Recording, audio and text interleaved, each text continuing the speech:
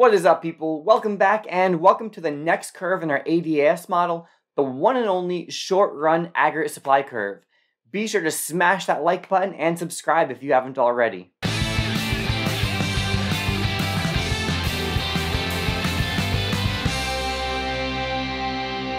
Alright, so the last two videos have been all about aggregate demand, but now we turn our attention to the supply side of things. So let's jump right in.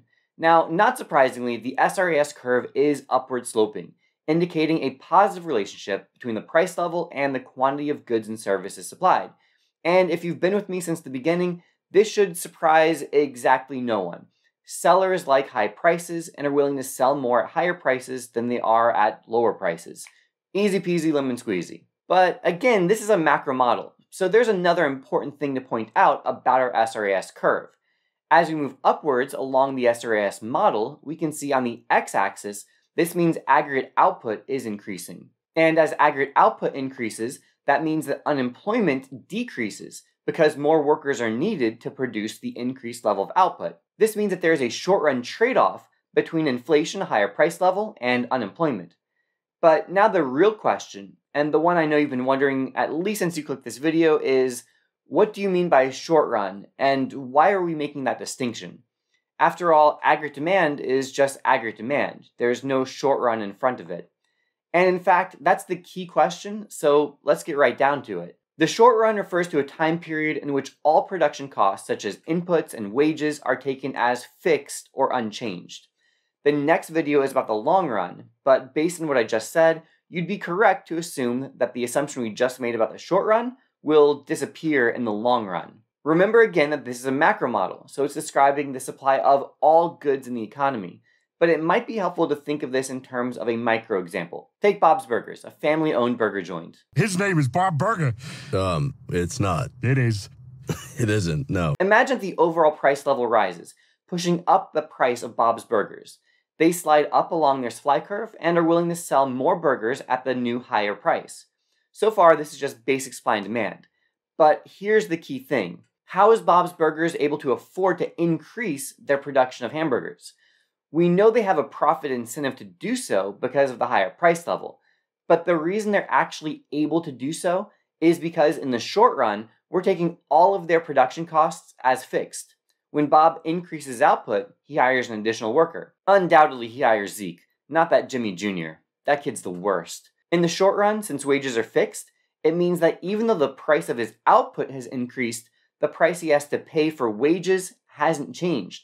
So it's worth it for him to increase his output and hire an additional worker. Stay tuned for the next video because what I just said is only true in the short run. In the short run, nominal wages are sticky. Sticky wages means that nominal wages are slow to fall even when unemployment is high and slow to rise even when unemployment is low. This is actually one of the keys to the entire course, so let's dig down on this a little bit further. We've established that as output rises, unemployment falls. Eventually, this is going to lead to higher nominal wages as firms compete for workers, but that isn't going to happen yet. In the short run, nominal wages are sticky, meaning that they're slow to rise even when unemployment is low. And this leads to an upward sloping SRAS curve, where firms increase their output as the price level rises in the short run. But if you see where this is going, you might realize the story eventually is going to change. But again, more on that in the next video. For now though, let's finish up this lesson and identify our shifters of the SRAS curve. First up and most significantly is changes in nominal wages. When nominal wages rise, firms can't afford to hire as many workers, so the SRAS curve shifts left, since this obviously impacts how much can be produced. On the other hand, when nominal wages fall, firms can hire more workers, shifting the SRAS curve to the right. Secondly, and pretty similarly, changes in inflationary expectations also shift the SRAS curve. When people and businesses expect higher inflation, nominal wages increase, and this shifts the SRAS curve leftward. If people and businesses expected lower inflation, we would see nominal wages fall, and that would shift the SRAS curve to the right. Changes in resource prices and the availability of resources can also affect the SRAS curve. I want to point out here that because this is a macro model, we're talking about resources of economy-wide significance, like oil prices.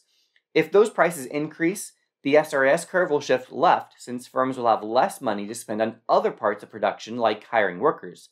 And if those resource prices decrease, the SRAS curve will shift to the right. Changes in government policies toward businesses can also affect the SRAS curve.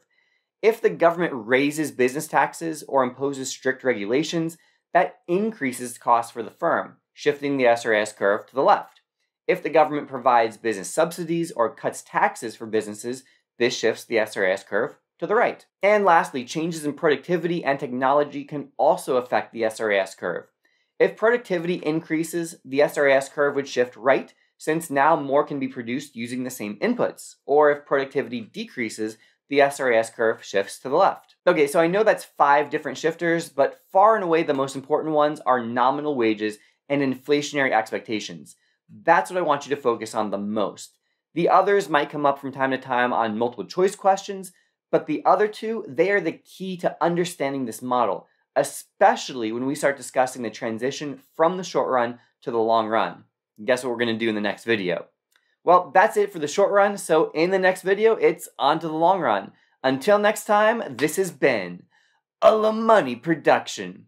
And thanks again for watching. Please hit that like button. Be sure to subscribe if you haven't already. Check out the description to get links to the answers to these questions, as well as notes for this video and other great study aids. And I will see you in the next video.